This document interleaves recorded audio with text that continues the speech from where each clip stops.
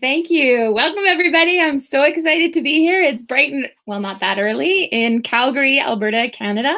Um, if we could just start with everyone just saying a bit about themselves, like where they're from. I know some people don't know each other, many do.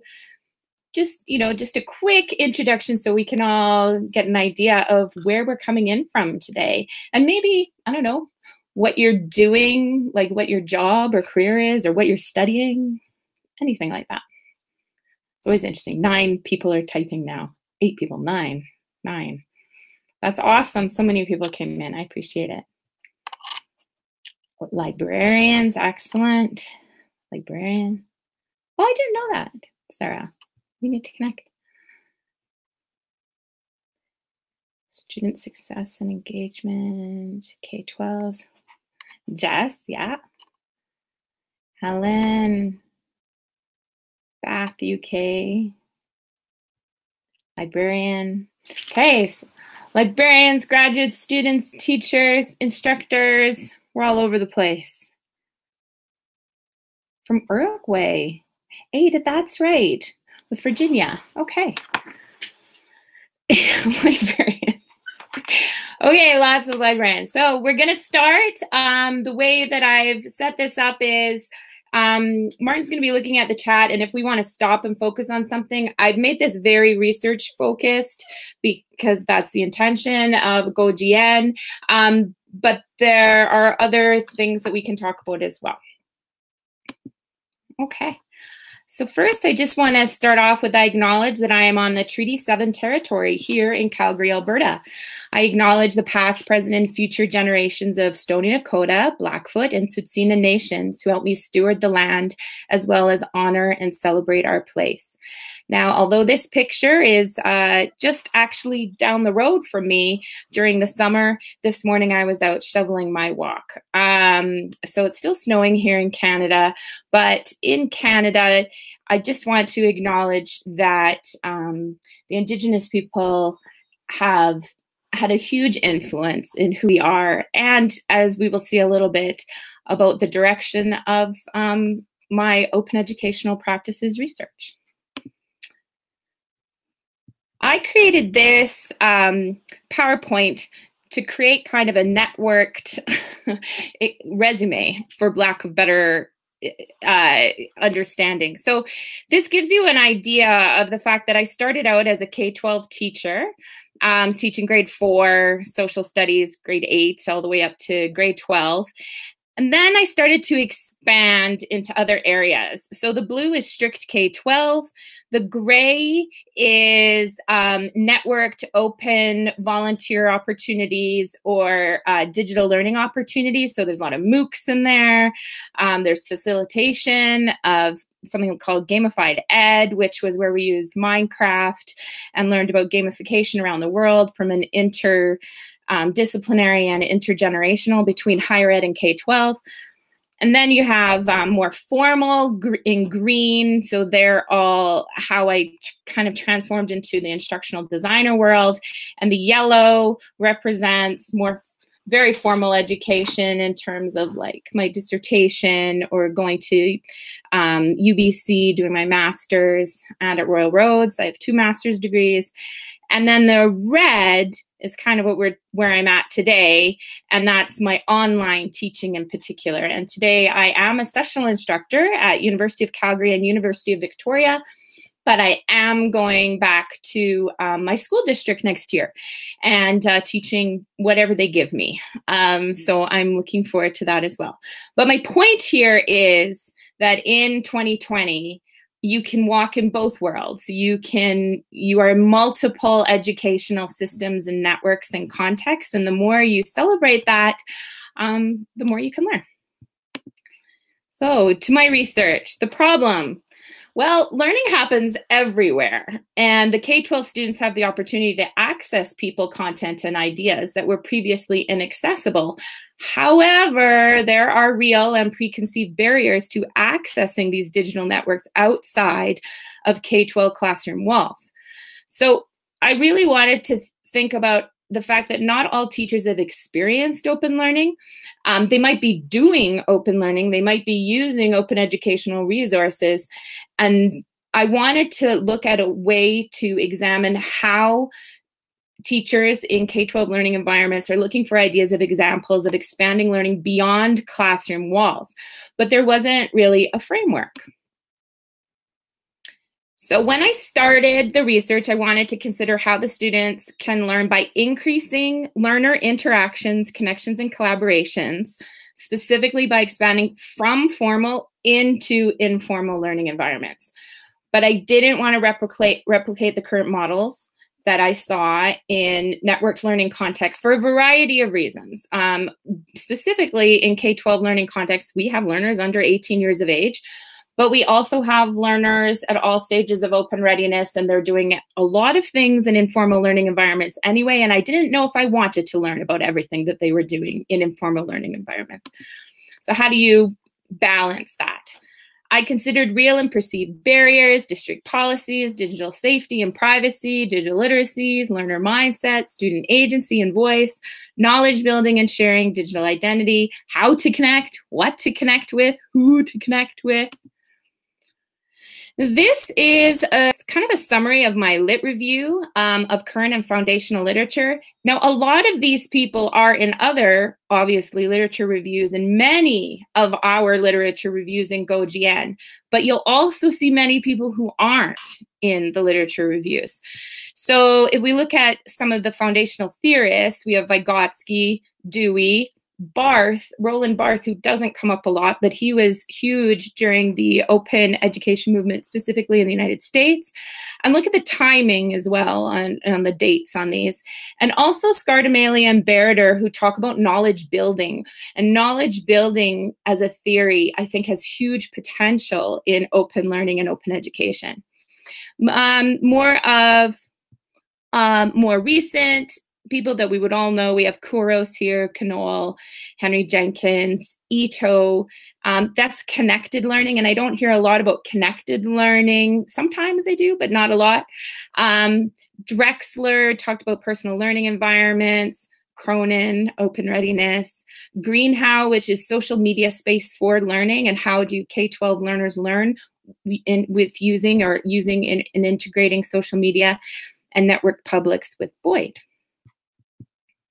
I'm looking at questions, so if anyone has any questions, just ask away.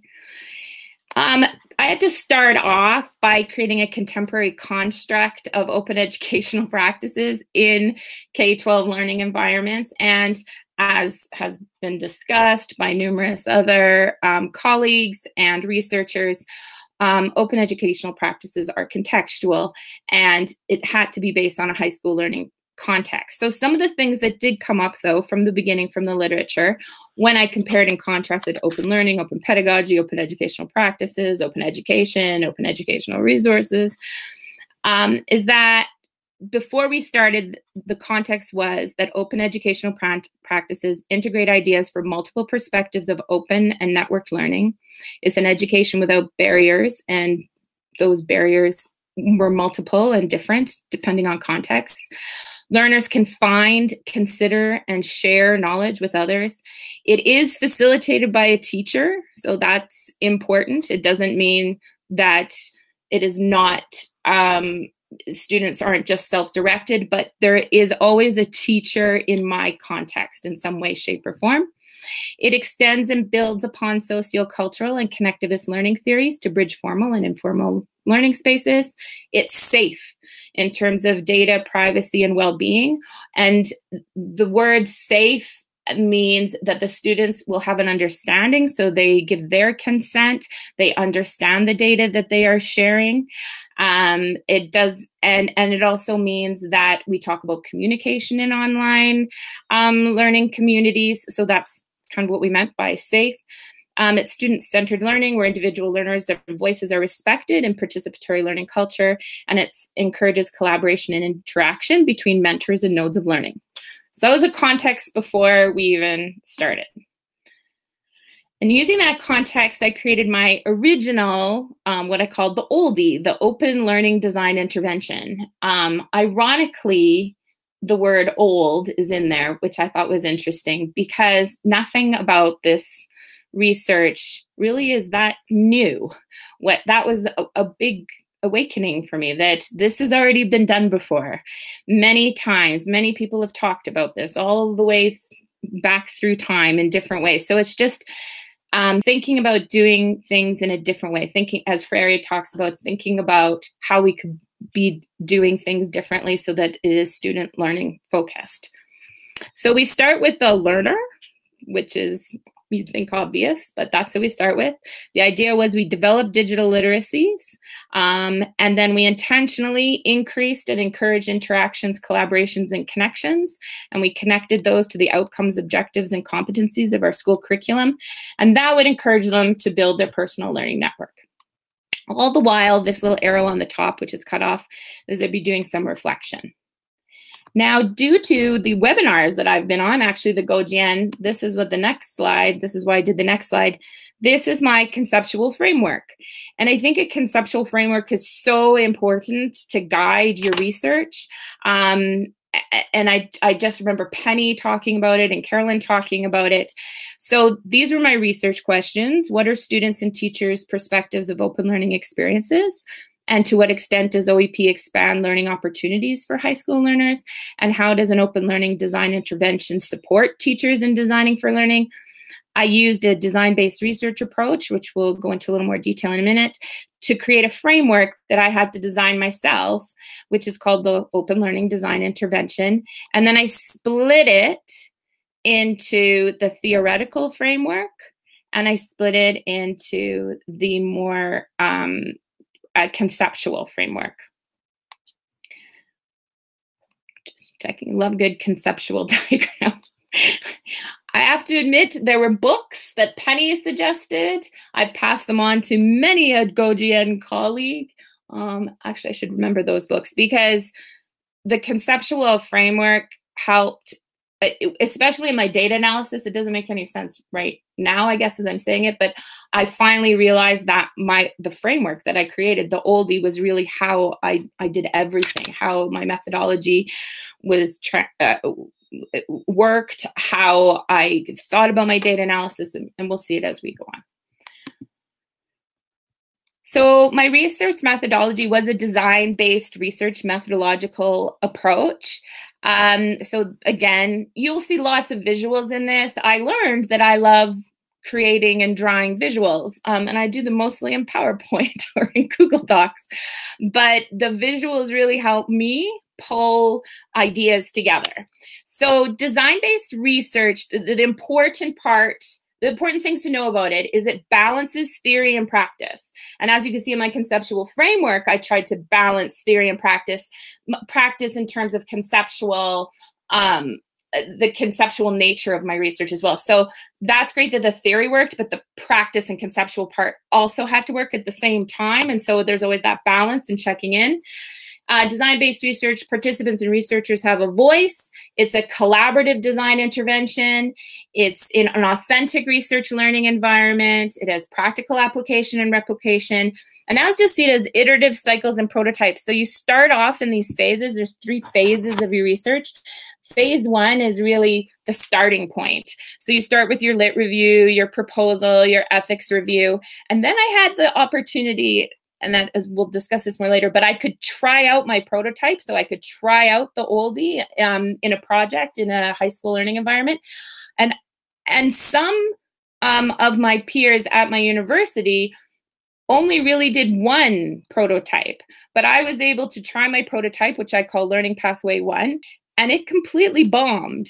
So the great thing about design-based research is that I had the opportunity to try my prototype twice, as you could see, and make a lot of mistakes as a researcher, figure out a lot of things about myself, realize how much I had to work on relationships and with my participants. And as a beginning researcher in your doctoral studies, you're a beginner in many, many things. You have strong skill set in many aspects, but you're also a beginner in many aspects. So the opportunity to make these mistakes and learn through iterations like I did. So you can see phase 1 had all of those things going on, the literature review, the proposal, as well as 2 complete cycles of data collection and doing projects with students.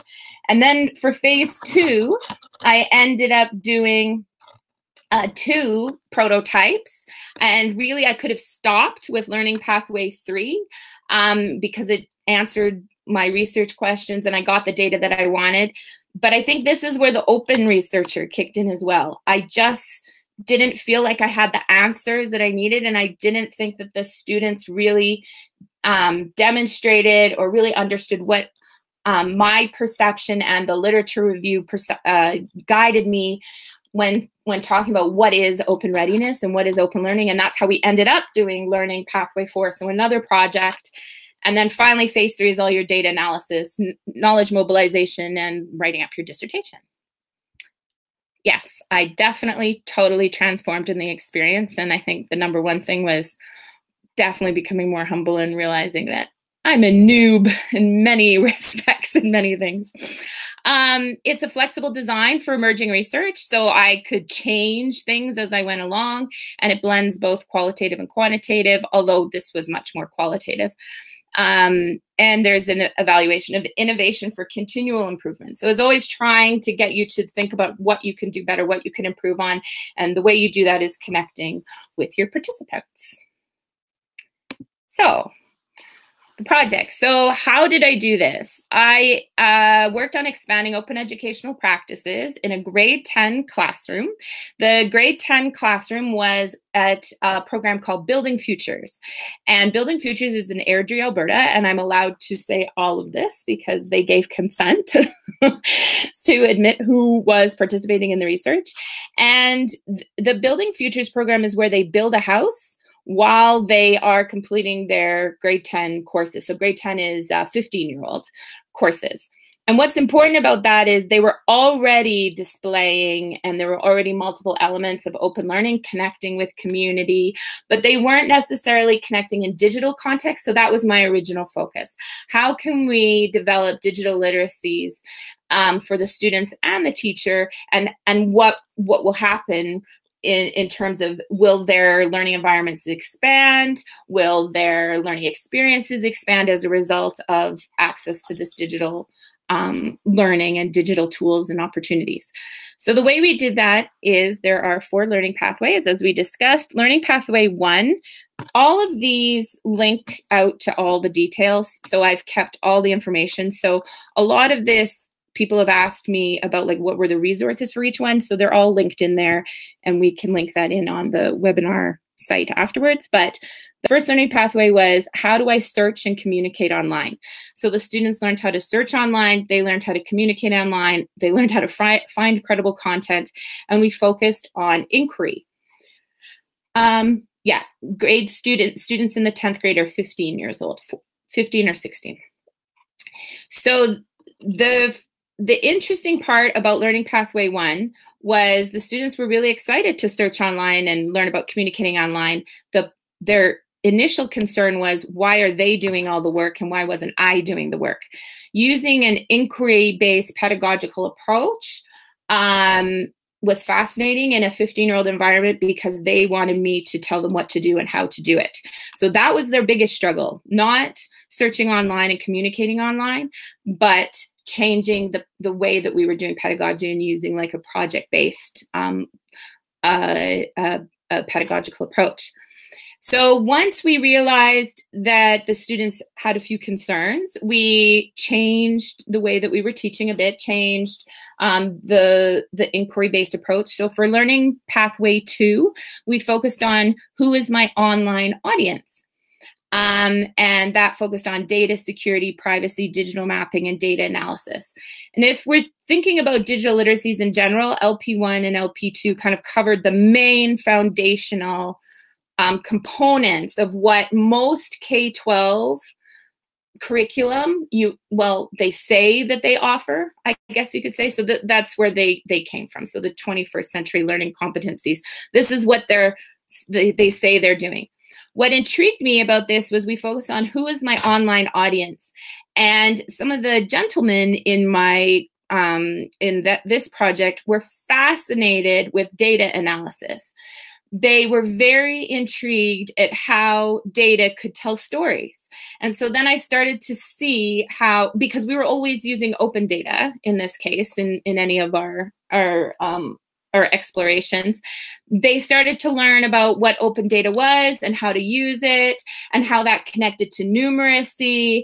And I was just blown away by the amount of other things going on within the research that I didn't necessarily think about. All I was trying to do was develop an understanding and awareness so they knew how to find these resources, how to think about privacy, how to think about data and security.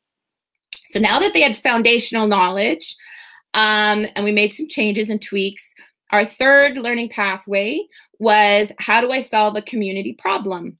So we used a design thinking approach, which used unlimited social media. They could connect to any network. They could connect to anyone and anything outside classroom walls. They could use open content. They could use closed content if they wanted. They had unlimited access to the world, and we had permission to do this through our district. Which was interesting. So we did not track their personal social media because that was never part of the research, but it's also unethical in many ways. But we did track, they designed and created their own groups in social media. So they were anonymous kind of groups. So we were able to track those. And some of the community problems that they solved were as basic as finding, in Canada, we have skating rinks, neighborhood skating rinks, and because lots of our kids play hockey.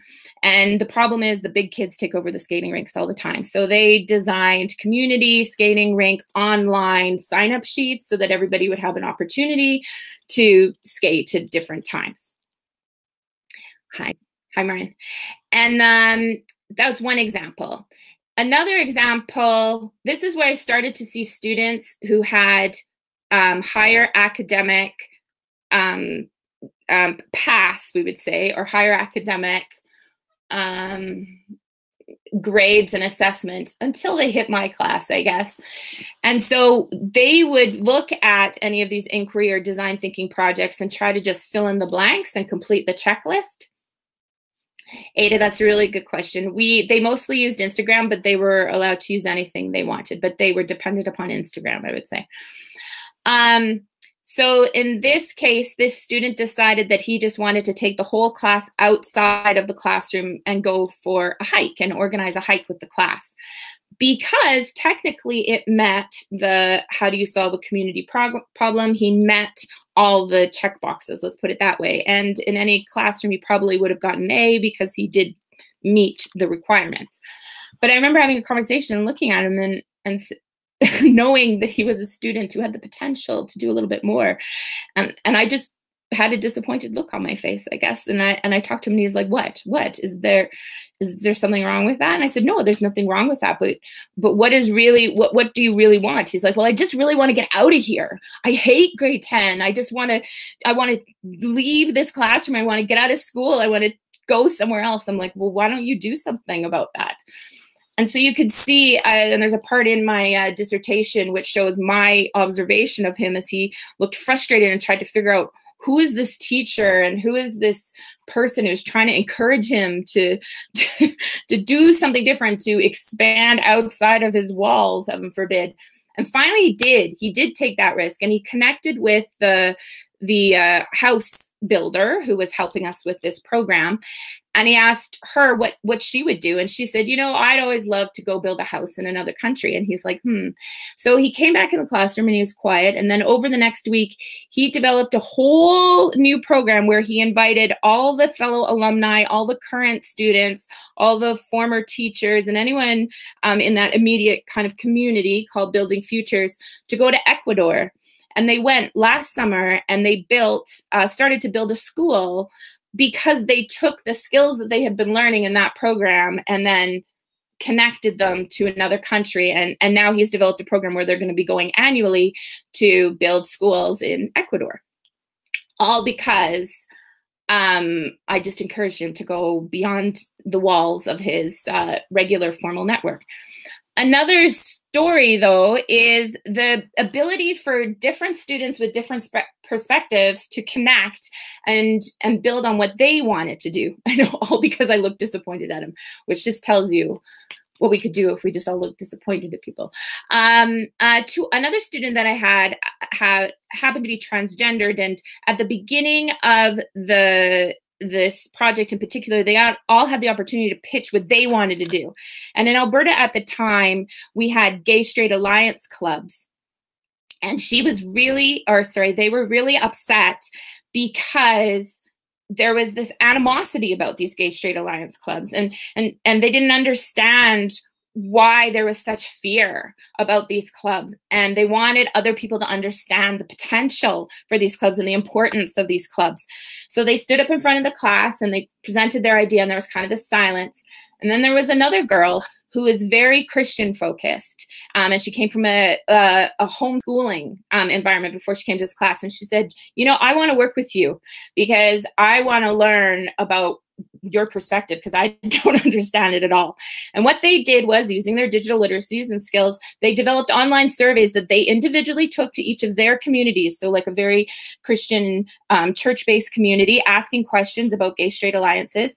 And alternatively, they took it to their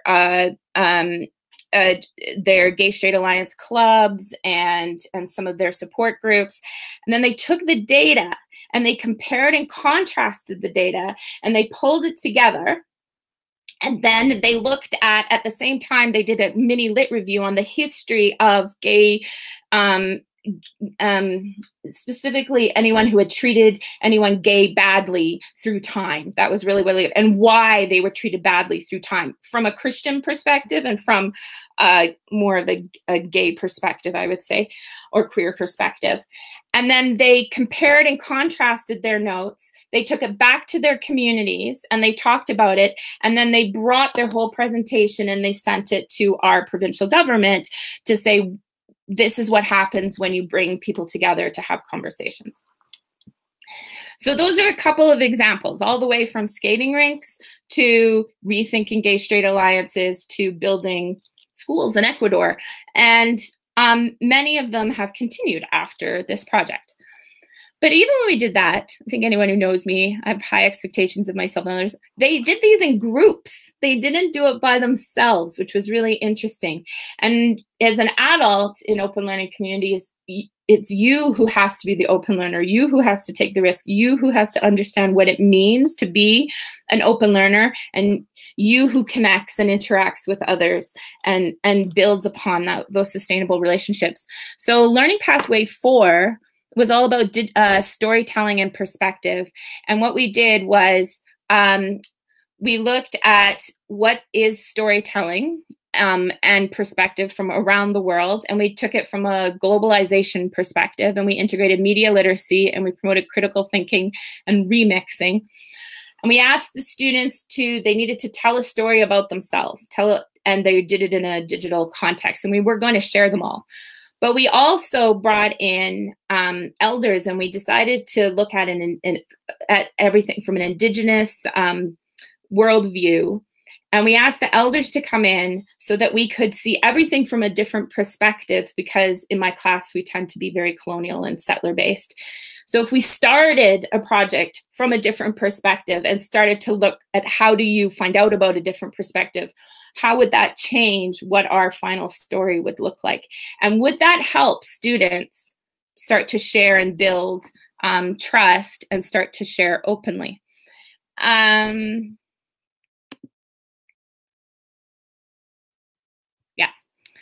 So these are the open intervention by stages. This tells you exactly what we focused on for each one, how we expanded into the learning spaces, how the student demonstrated their identity outside the classroom, and all the digital artifacts that they used.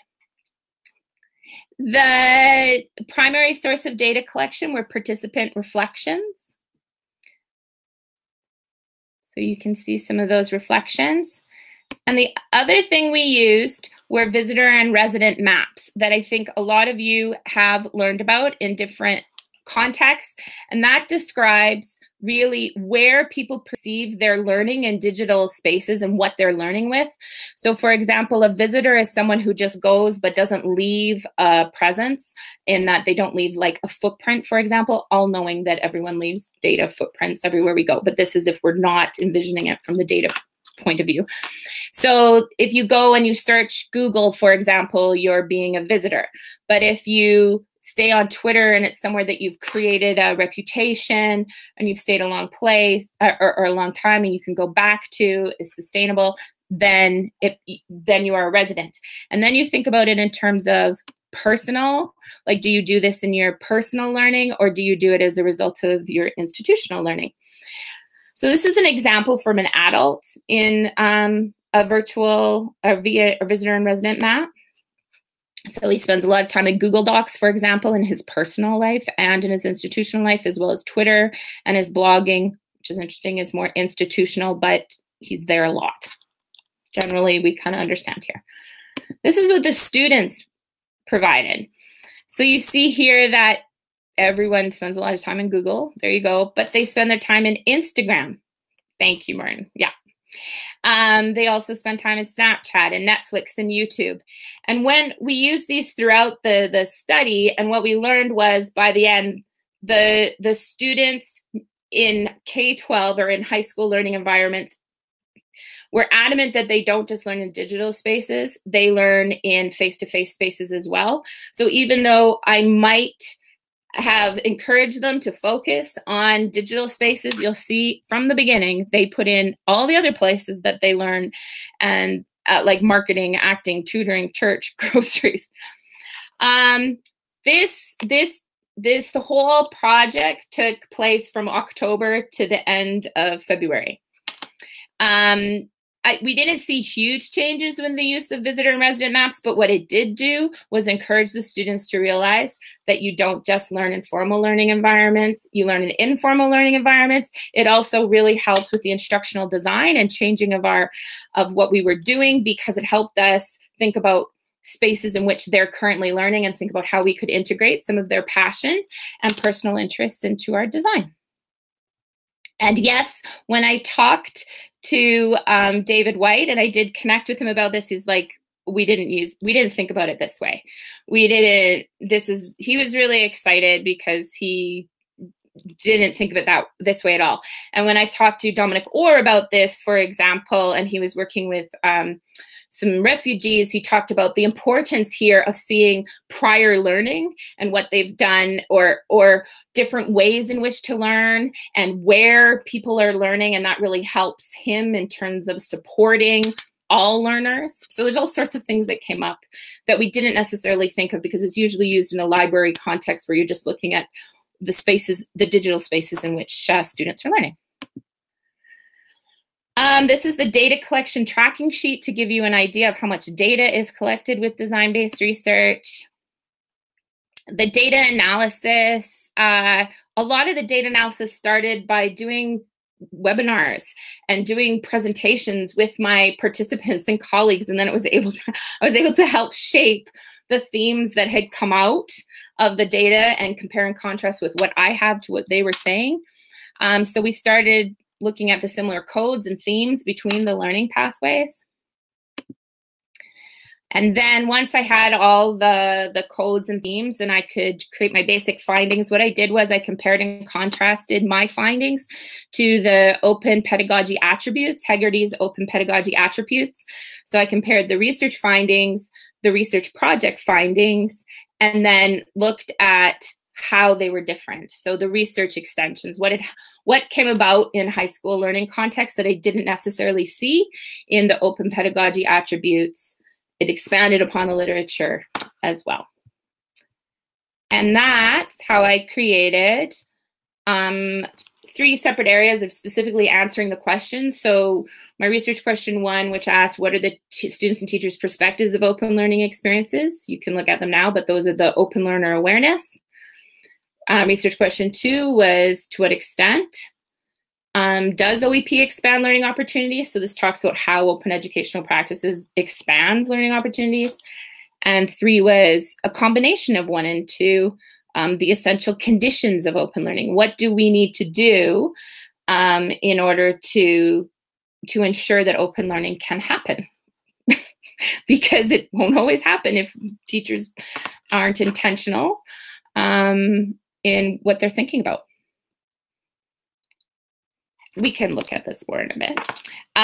So this then led into my final framework, which is the Open Learning Design Intervention version 2. And there, this talks about stage 1 is now building relationships. It's not just about student. You have to do something, and that's building relationships. And these continue through the whole process. So this is how do we do open educational practices? Like, what do we do? So the first thing is we build relationships. The second thing is we co-design learning pathways. The third is building and sharing knowledge. The fourth is supporting building personal learning networks. And the whole way through, we reflect. And while we're remember that it's not just the students doing this, the teachers are doing this at the same time. These are some examples of how do you build relationships and what the students said about safe learning spaces. Things like failure and risk taking is encouraged and recognized and does not jeopardize others' learning. I'm just going to finish up. We blog openly, so we show how we show what we're doing in order to build relationships with others in the community. When you look at co-designing learning pathways, there's specific things that we can identify, like personal learning context, epistemological choice. The students needed to know how they were learning. Throughout the process, I encouraged the students to give me feedback. So this was the open learning cycle that I kept asking them about. So they were using those words throughout. And the 1, 2, 3, 4, 5, 6, that was because it was a digital or a Google Doc, and they gave me feedback to tell me whether this was what they were doing or not, and how they were doing it, and whether they agreed or not. This is where higher ed came in, because higher ed talks a lot about surface learning and deep learning. And when the students struggled with the idea that they actually couldn't just get a 65 in an open learning context, it really didn't, 65 didn't exist. So the whole idea of assessment is another dissertation. So we created this triangle together to talk about what they need to do in order to feel successful in open learning environments. We created rubrics, which we have links to discuss levels of openness and levels of open readiness.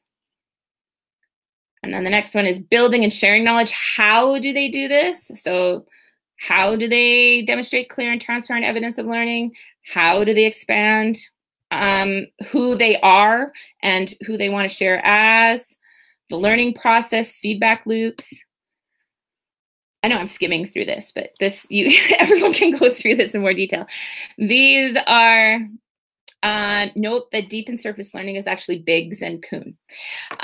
So this shows how the students were very dependent on each other's at the beginning, and then it showed specifically where they went to next in terms of who they wanted to share with. So what are those steps that students take or learners take when they are becoming an open learner? And this shows you how. So this is who they connect with on the bottom. And what's fascinating is it kind of went down into the land. And I know I talked to Martin about this last year at OER 19 about how as the students were offered more and more opportunities out into the cloud and to do anything, they kept coming closer and closer and closer back to family, local community, and the land, which is really interesting, and explore more.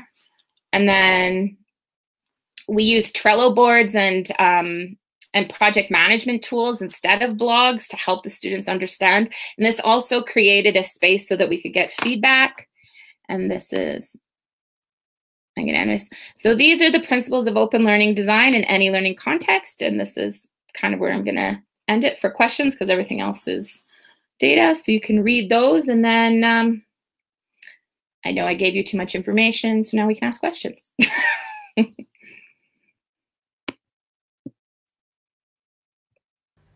Thank you, Verena. I feel like every one of those slides was probably a talk in itself. There's so much And it's fascinating. So thank you very much. And I'm sorry, I didn't mean to rush you. Just I knew there was there. And I thought No, thank you for doing that. I thought people would probably have questions, and so I wanted to make sure we had time for that. So No. Yeah. I'm going to open up to people for questions, and I can give you the mic if anyone wants to ask it, like verbally, or you can just ask it in the chat box. So I'll leave it for a couple of seconds to ask people questions, and then if not, I've got some stuff.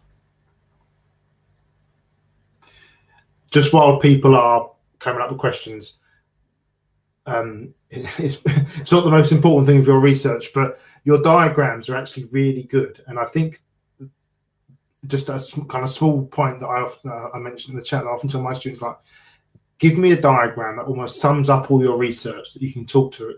And lots of people really struggle with that. And I think it's a super useful thing for your readers and your examiners, and just having those sort of those conceptual methodological diagrams that kind of put everything together and explain how all the stuff you're doing comes together. So you know, that one you showed earlier on, I think was a really good example of that. And I think just having that kind of thing to share through the GoGen network is actually really useful. So thank you for that. Right, so let's go back to the other question.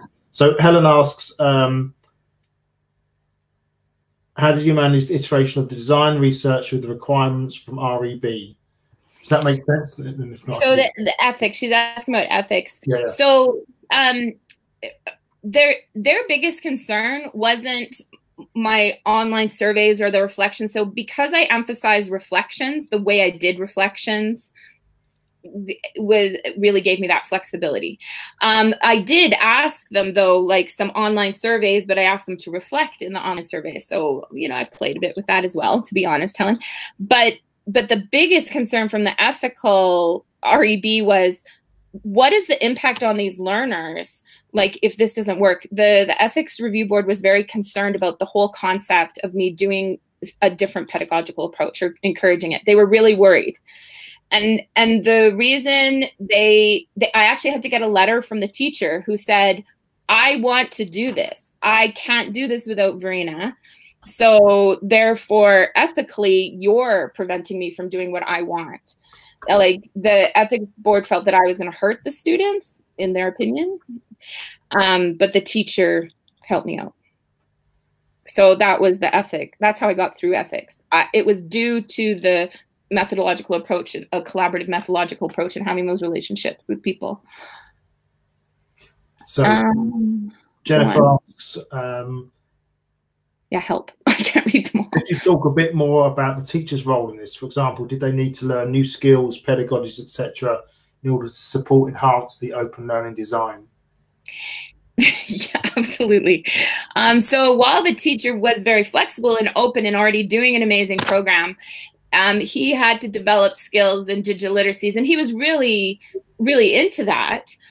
However, I remember I kept asking him, have you felt that moment where open maybe changed your world or rocked your world? We often talk about that in the community. And for me, it was like being in a webinar and somebody answering my question out of 300 other people in the box. I'm like, wow, they see me as someone within the big world, right? Like, I'm important too.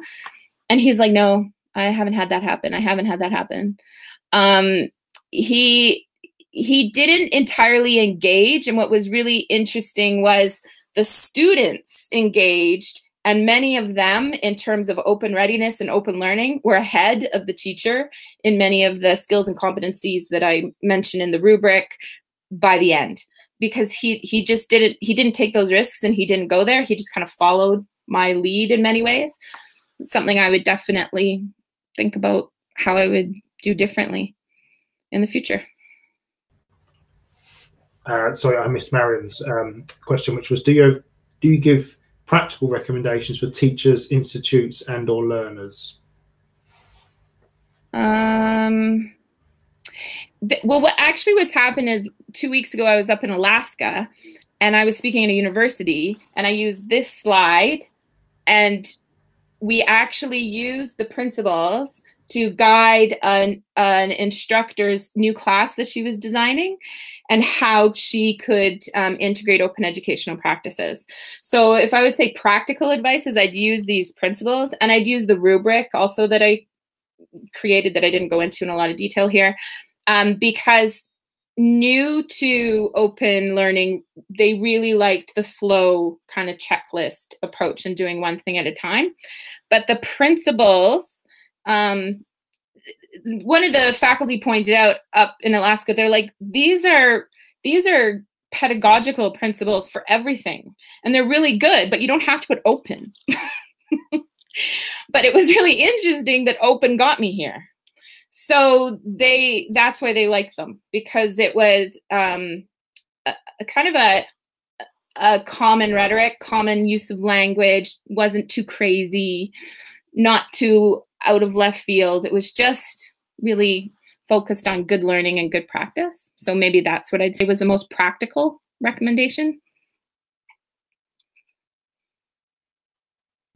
So if you have any other questions, anybody, put them in the box. I'll ask one, Verena. Just I can't remember when we first met you through GoGN, but I know you sort of were trying to bring together lots of different things, I think. And I wondered if there was a point in your research where you felt something made it all come together.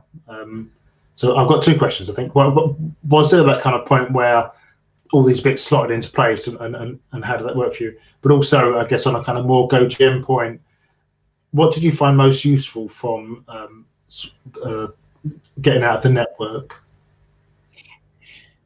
The moments it came all together were like going to the webinars and hearing about everyone's struggles, and then realizing that struggle is a normal part of your dissertation, because the concepts behind open learning, I didn't have anyone in my supervisory committee in particular, although I had Dr. Porter, to be fair, but in my immediate supervisory team at my university, they didn't really know what open learning was. And I know that many of us in the GoGN community have that concern or problem as well.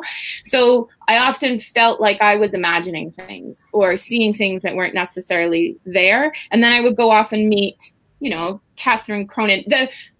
Actually, when I say that, the moment it all came together was when I presented with GoGN, and I was presenting to people in my literature review. That has, I think that did it, that I could actually network with them and talk to them and know that I wasn't making stuff up. And when Rory McGreal was like asking me specific questions, or Catherine's like, oh yeah, I can see how that could work, like that pulled it all together. Yeah. And in terms of like GoGN, the same, like having conversations with Leo Havman. All of you should have conversations with Leo Havman, but that will stop him from finishing his dissertation. But at the same time, having those close relationships with people within the community, and so you can go to that higher level and you don't have to explain all this stuff. Like even today, we didn't get to the end, and most of you understand the end stuff because I'm always explaining how we got there. And I'm always explaining what OER is, and I'm always explaining what open pedagogy is. So maybe that's it, having that. I agree. I'm Leo's supervisor, so do have a conversation with him, but don't get in the way of him doing his pitch. But no, it's great. But I think it is. So I think like people often sort of form little. So I know when we've done other seminars with GoGN, people have sort of formed sub WhatsApp groups, whatever, around particular methodologies or particular kind of conceptual frameworks. It's making those connections that I think that are really. Here's another nice diagram. Yeah, that's my whole dissertation. So I agree with you, Martin, that you have to be able to draw it. Like I've done my whole presentation on this slide because it talks about everything. But then you have to scaffold it too, right? So. Absolutely. Cool. The network, yeah, Carolyn, it's being exposed to the people in the network. Like, I remember when you did your webinar. I remember when Bea was asking you questions, and she's like, do you think this is too big? Like, do you think, how are you going to focus this? Like, I remember being there, and I might not have contributed because I was being a lurker and I didn't know what was going on, but I was learning by being a part of this community. And people at my university are very jealous that we have these connections around the world. I don't know. It is.